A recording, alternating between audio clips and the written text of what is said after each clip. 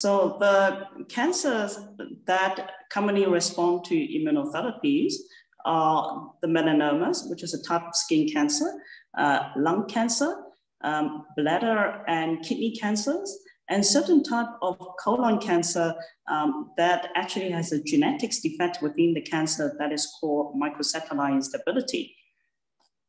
Sometimes we also use immunotherapy for head and neck cancers and stomach cancer as well. Now, the cancers that don't usually respond to immunotherapies are the breast cancers and prostate cancers, and we still do not understand why yet. So therefore, these cancers are actually in the area of active research at the moment. Our immune system is very slow in terms of learning how to work properly again once we give the immunotherapy to the patients. So on average, we needed to observe the patient for approximately 3 months after we have given an immunotherapy drug, because during this first 3 months, the immune system will start learning how to recognize and how to kill the cancer again normally. And usually within the 3 months time, we will see some sort of response to the cancer. Now, if we don't see any response to the cancer, then that means your cancer is very clever. It's obviously, using some other pathways, besides the immunotherapy drug that we are giving you.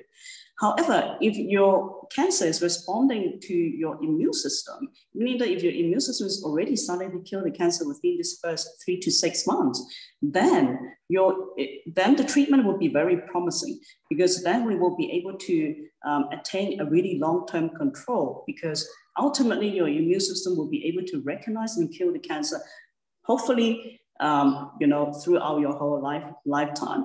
But remember that this kind of treatment is also very new. We only have the data for the past 5 to 10 years. So, but at the moment we can, what this data suggests so far for the past 10 years, we can confidently say that once your immune system is able to deal with the cancer, then this kind of response is usually lifelong.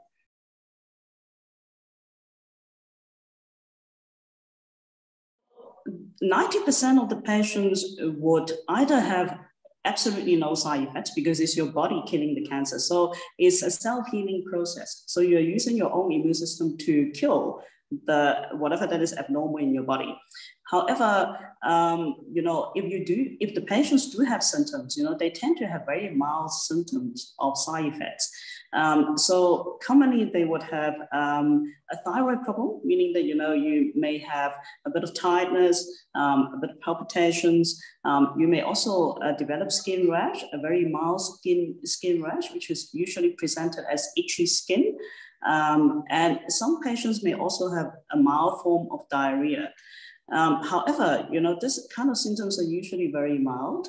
And obviously, when the symptoms do present itself, or the side effects do present itself, we obviously would treat you with the appropriate, treatment. For example, if it's a thyroid abnormality, we'll give you medications to replace the thyroid hormones. If it's the skin rash, we can give you a mild form of steroid cream, to counteract the itchy skin. So those are the majority of the 90% of the patients. Now, occasionally, less than 10% of patients would have very severe side effects from this kind of immunotherapy drug. And it's not really the drug that is causing the side effect. It's your own immune system being overactive and trying to, in the process of killing the cancer, it may overshoot the normal cells in the body. So in those cases, when it's very severe, it can be, for example, a very bad diarrhea. You may have a cough, a chronic cough that doesn't go away and presented with short of breath. You may also have a severe diarrhea, that does not respond to conventional therapy.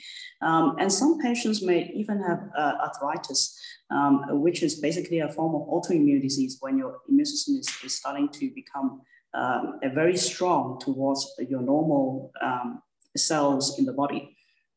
So, but, even in very severe cases, we will be able to treat you because, to treat this kind of immune-related side effects, basically what it means is that we need to bring your immune system down in order to suppress your immune system once again, in order for these immune-related side effects to disappear.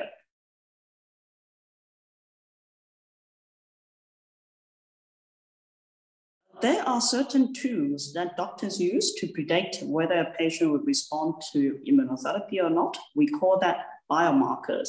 So what are biomarkers? They are certain type of characters within the actual cancer that tells us whether this particular cancer will respond better to immunotherapy or not. So for example, in lung cancer, we use a biomarker called PD-L1 expression on the actual tumor. The higher the expression, the more likely the immunotherapy would respond, in this kind of lung cancers.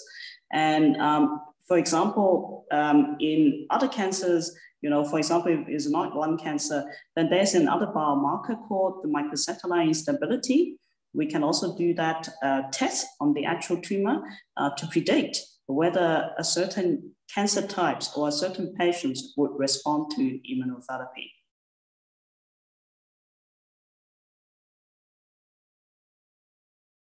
Regarding clinical trials, they're highly regulated and monitored in South Africa, through the ethics approval as well as through SAPRA approval. So a lot of thoughts has been came into getting the clinical trials approved.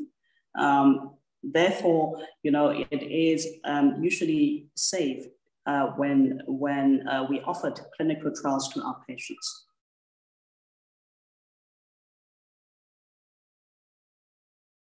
Yes, in short, it is free, but it is being sponsored by the pharmaceutical companies. Most of the drug trials are being sponsored by pharmaceutical companies. So therefore, when it comes to the patient, it is free to the patients.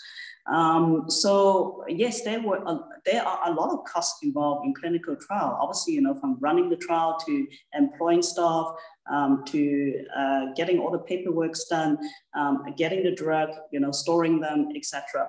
So yes, there's a lot of costs involved, but they are being covered by the sponsored pharmaceutical company. So when you say it is free, it's not, but to the patient, it is free. So the additional benefit to the patient is that not only is the drug free, but also because they are also being monitored during the entire clinical trial. Therefore, those kind of monitoring, such as blood tests and CT scan, etc., they are also being included in the trial, and those investigations are free to the patients. Whether the clinical trials are available in the government hospital, yes, they are. So there are major clinical sites, in different provinces in the government setting. So, for example, at Johannesburg, we have the Wits Clinical Research. In Pretoria, we also have in Steve Biko Hospital, they also runs a clinical trial. Bloemfontein, also there's a site there. So please inquire with your oncologist regarding, what is available in terms of, which province that you are locating.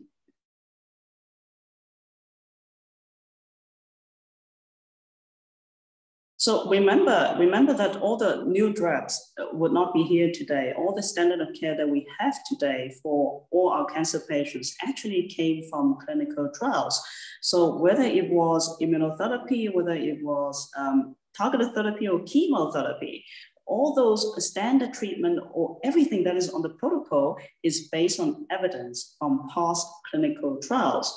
So therefore, if you are participating in a clinical trial, particularly a phase 3 clinical trial, you are not only helping research or helping us to develop a new treatment for the future patients, but you are also at the forefront of receiving a potential new treatment that is not available yet. And that could be better than the standard of care that you will be receiving today. So, so there's also a lot of benefit of participating in a clinical trial where, the more expensive medication may not be available to you because of cost. So the clinical trial will cover the cost as well as the monitoring. Therefore, in terms of access to new medications, it is it is very valuable for those patients who are financially not able to receive this kind of innovative treatments.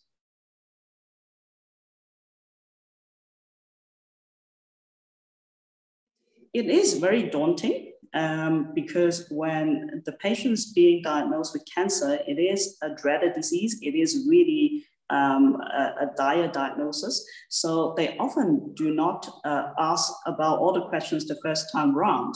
But so the first point of call for all these patients are usually either the GP, and then through the referral, she will come into contact with an oncologist. So your local oncologist that is treating you is usually the best person to ask about all kinds of options. So just for example, for any patient, any cancer patients, when you see your oncologist and when the diagnosis has been established, you should ask about the standard therapy that is available, meaning that whatever therapy that is on the current protocol. And then secondly, ask about what are the latest treatment available. And then they will give you guidance from there. Thank you for watching our stories here online, and please subscribe below to become part of our YouTube community and be notified when we upload our latest content.